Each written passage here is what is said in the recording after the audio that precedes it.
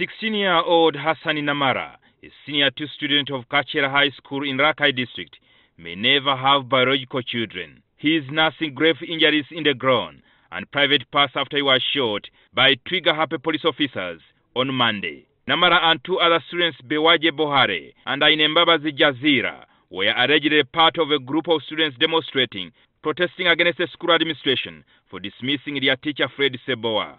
Tuli mukuduka nga tukira nga tugenda waka kati manya bulungi oba oli atuva mu maaso n'atukuba amasasi kati ne gankwata n'ekisambi n'ekino n'obusajja.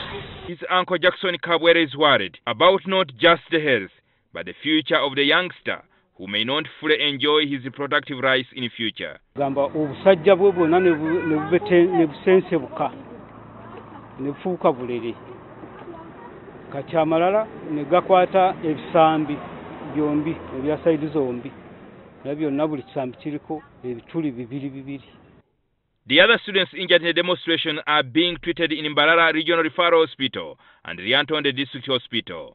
Namara was referred to Mulago Hospital for better management due to the grave injuries he sustained. Namara's uncle told NTV that he had to part with 250,000 shillings to fuel the ambulance to bring the boy to Kampala from Lyantonde Hospital, which should provide the service for free since it's a government facility. Okutufunira ambulance nenga yakuteeka mu mafuta batujjako 7,25 ejja mafuta.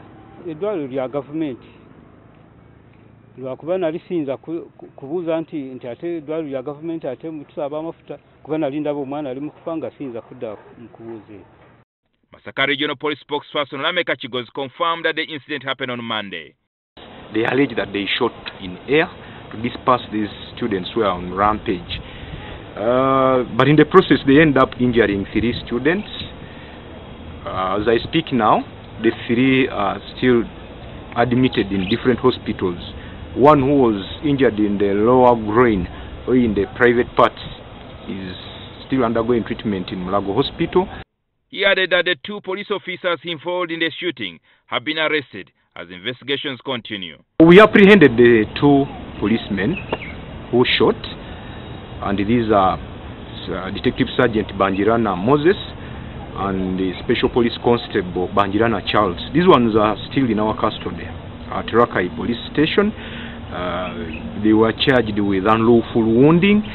But when the NTV called the number of Moses Sibangirana, one of the police officers who allegedly shot the live bullets, he picked the call, and yet the area police spokesperson Nameka Chigozi had said all the suspects were in police custody.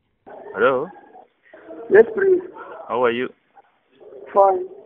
Is this OCCID Kacheera? Yes, please. I'm calling from NTV. Yes, please.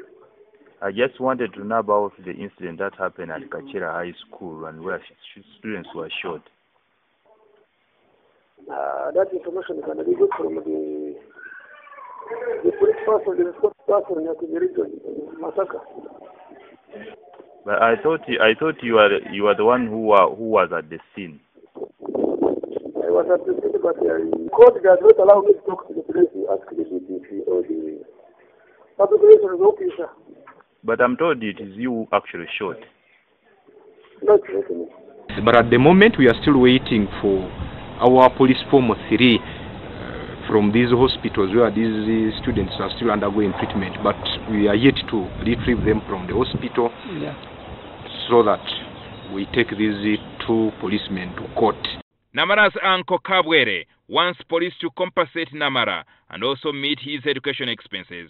Subira kubana maka musira byo maaso kubanga obusajja babusense bulabonna era Dr. Mukumurongo sabagezaako nnyo nga bakwata obufiififi obunyamanyama obuli bali ne babugatta kubanze nali manyi bagenda kukasalako. Jingo Francis, NTV.